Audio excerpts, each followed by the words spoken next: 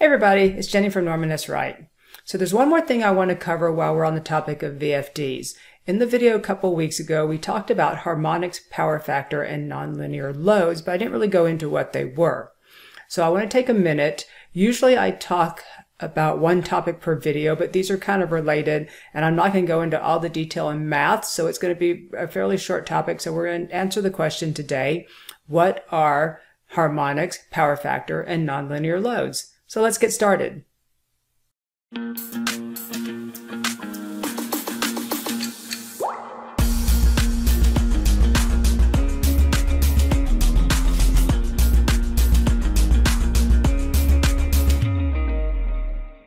A harmonic is a wave with a frequency that is a positive integer multiple of the original frequency. In the US, power is 60 Hertz. So a third order harmonic of the 60 Hertz frequency would be 180 Hertz.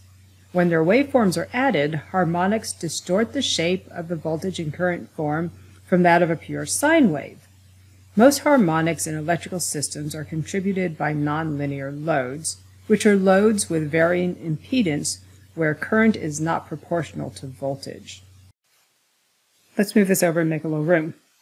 So resistive loads, like incandescent light bulbs and electric space heaters, are linear loads, so the current and voltage curves look kind of like this.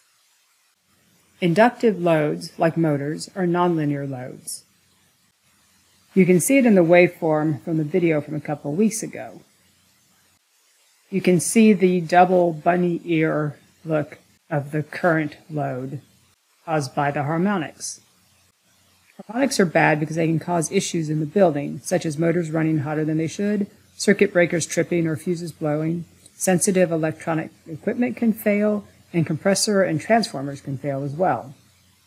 Okay, let's move all of this over so we can talk about power factor. So what is power factor? Power factor is the ratio of true power of a load to the apparent power. The analogy I see most often is the beer analogy, and it's a pretty good one, so let's stick with that. Imagine a glass of beer with foam on top. So let's draw in some beer, and up here on top is the foam. So the glass is the apparent power. Ideally, you want a full glass of beer with no foam on top, and that would give you a power factor of 1. The beer represents the true power. So if the beer is 90% of your glass and the foam is 10%, then 90% of power is usable. That gives you a power factor of 0.9, and the 10% of unusable power is called reactive power.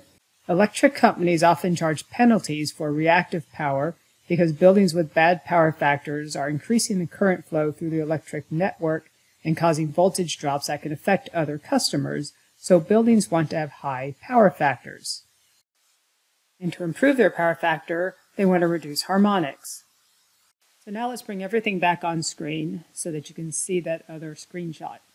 And now if I bring back in the screenshot from the video from a couple of weeks ago, after we had filtered for harmonics, you can see the difference in the curves. So that is, what are harmonics, power factor, and nonlinear loads? Don't forget to subscribe to our YouTube channel, and thanks for watching.